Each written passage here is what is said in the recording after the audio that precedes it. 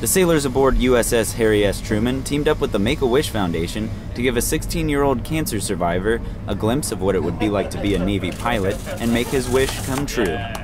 I had Ewing sarcoma diagnosed August 1st, 2014. And my Make-A-Wish trip was to come on an aircraft carrier. Since 4th or 5th grade, I've wanted to be a naval aviator. We live within 20 miles of Annapolis. And so you have the Naval Academy there, and everyone's a Navy fan. This is the furthest away from home I've ever been in memory. I don't quite know what I expected when they told me I'd actually get to go on the aircraft carrier.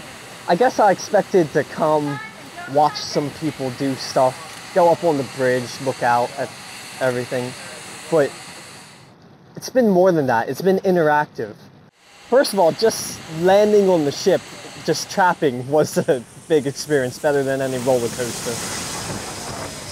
And then after that, we got to stay on the flight deck for a little bit, and when planes go overhead, you know they're loud, but you don't know just how loud they are until one lands right next to you.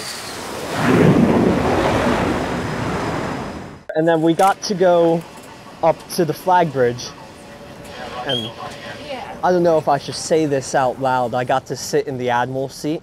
Yeah, the Admiral's not going to watch this, right? Okay. After that, we got to visit all the different divisions. We're like a big family. It's really amazing. Everyone's just so nice. Thanks for the support. I've always looked up to people in the military. Y'all stay in the Navy long enough and you'll see me on the flight deck. Petty Officer Galen Hogan Barton, USS Harry S. Truman.